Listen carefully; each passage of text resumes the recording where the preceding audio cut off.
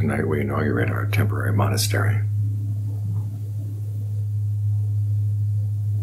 It's taken a lot of work, a lot of cooperation. Now we can sit with our eyes closed and do the work inside.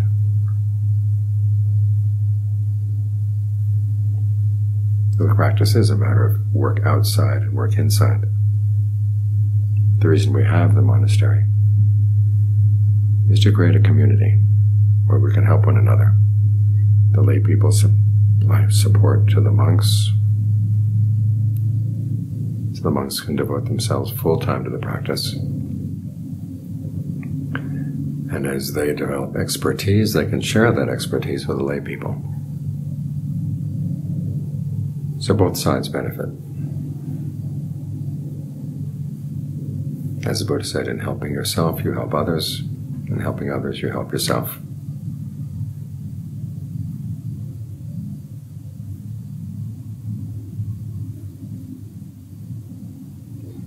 In helping yourself, you try to get some control over your mind. Try to develop good qualities, abandon bad qualities. That's what mindfulness is all about. This is how mindfulness becomes your refuge.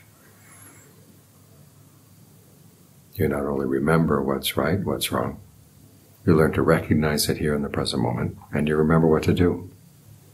If something unskillful comes up in the mind, you have to recognize it as unskillful. You can't say to yourself, well, this is my thought, this is my preference. I'm going to hold on to it. You have to think about the long term, where your likes don't matter, and the actual results of your actions do matter. So if it's unskillful, you try to develop the wisdom to recognize it as unskillful, and to make up your mind you're going to abandon it. If a skillful quality arises in the mind, again, you don't simply watch it come and go and think that that's insight. You try to develop it, you try to maintain it, you protect it. And as you protect it, it protects you. And of course, as you're developing good qualities inside, other people will benefit. The less greed, aversion, anger, delusion you have in your mind, the less other people will be affected by them.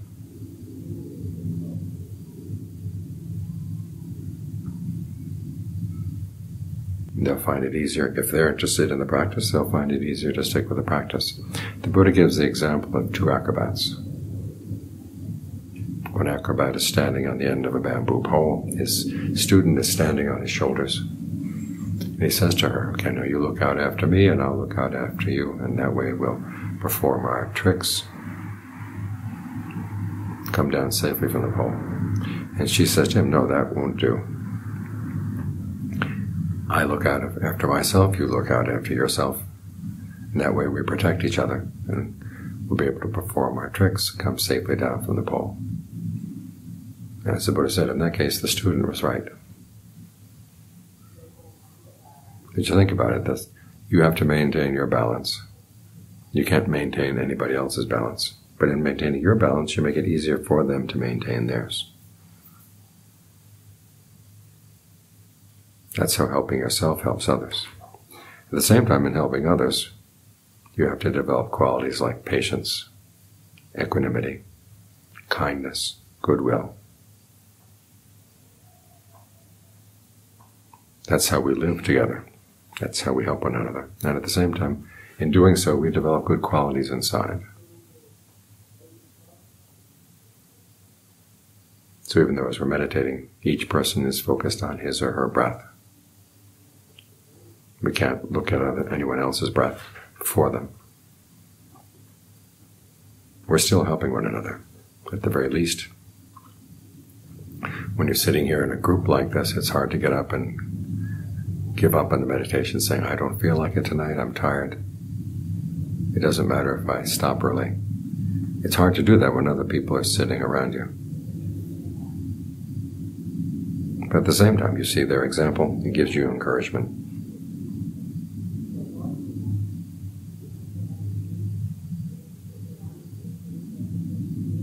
give them encouragement too. It was back in the early years when I was first ordained. My first week with the John Fu, there was another young monk who was also newly ordained. We went up to sit at the wooden shed up at the top of the hill.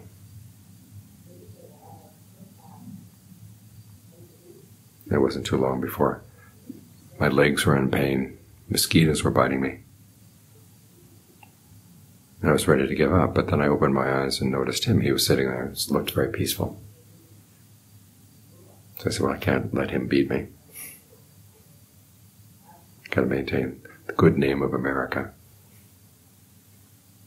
So I continued sitting. Well, I found out later he was in pain,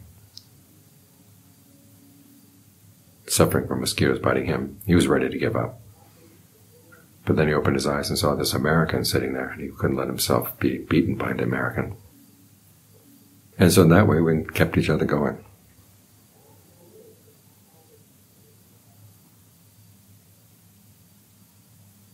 So don't think of meditation as a selfish practice, and don't think of it as something you do only on your own.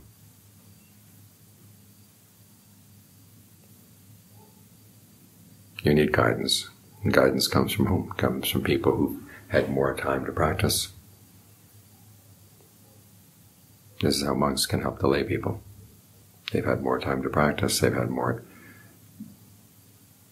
experience, and they can share their expertise.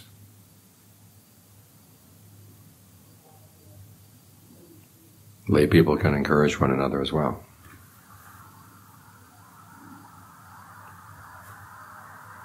If you were the only person meditating in all of Brazil, you might give up easily. You might think that you were crazy, that you were doing something that didn't have any value, because no one else gave it value. But when you see there are other people who value the life devoted to the practice, it gives you more encouragement. And in the same way, you give them encouragement as well.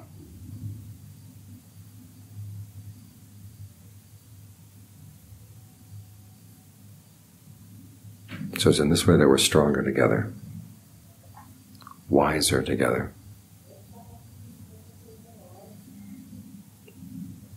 We have more energy for the practice together.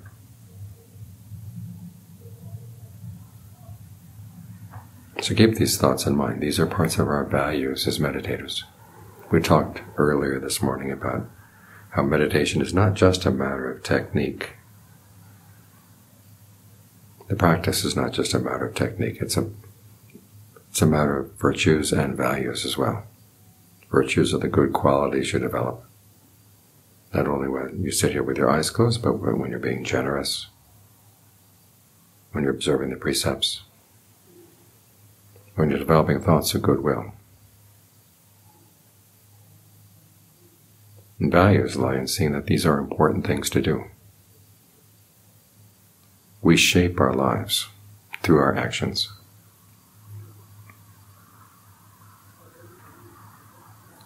And our actions are determined by the qualities of our intentions. So we want to look into our intentions to make sure they're harmless. That's an important value.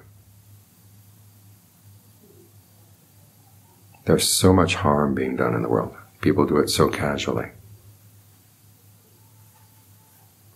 That is inspiring to see people who value harmlessness and then develop the virtue of harmlessness in their thoughts, their words, their deeds.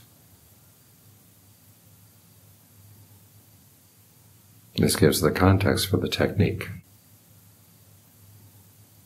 because we know that we can have good values, but if we forget,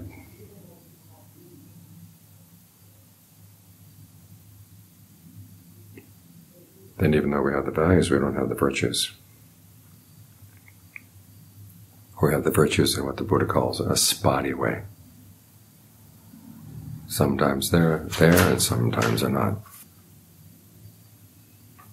But if we can train ourselves to be watchful of our minds, so we can keep in mind what's really important in life, the long-term results of our actions, making sure that they're harmless, that they lead to a happiness that's solid, reliable. If we're right here at the present moment where those decisions are being made, then we can develop the virtues we need.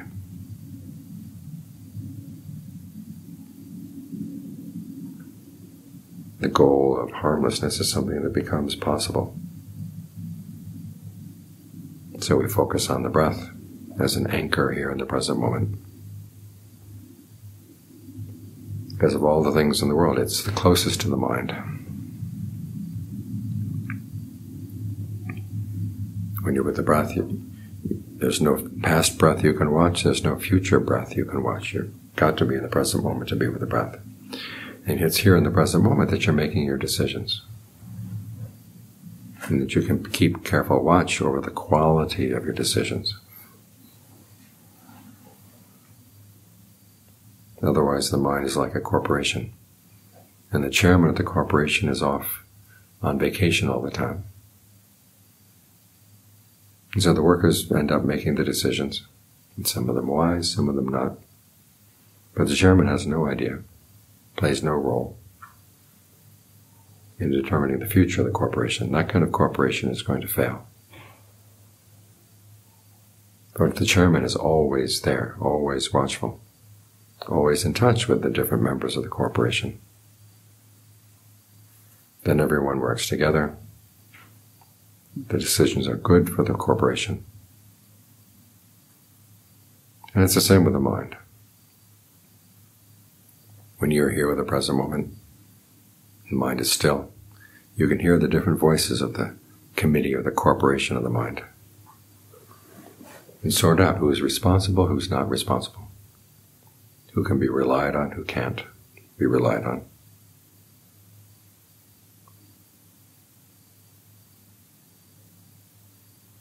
And that way your values become a reality.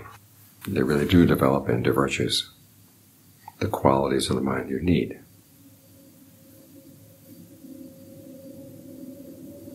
To find a happiness that you can rely on. Now each of us will experience this happiness for ourselves. That's what the chant says. This is to be known by the observant for themselves. This is why each of us has to develop the skill inside individually. But when we're all practicing, we all offer support to one another. And in that way our practice acquires strength. And we can reach the goal to which we all aim.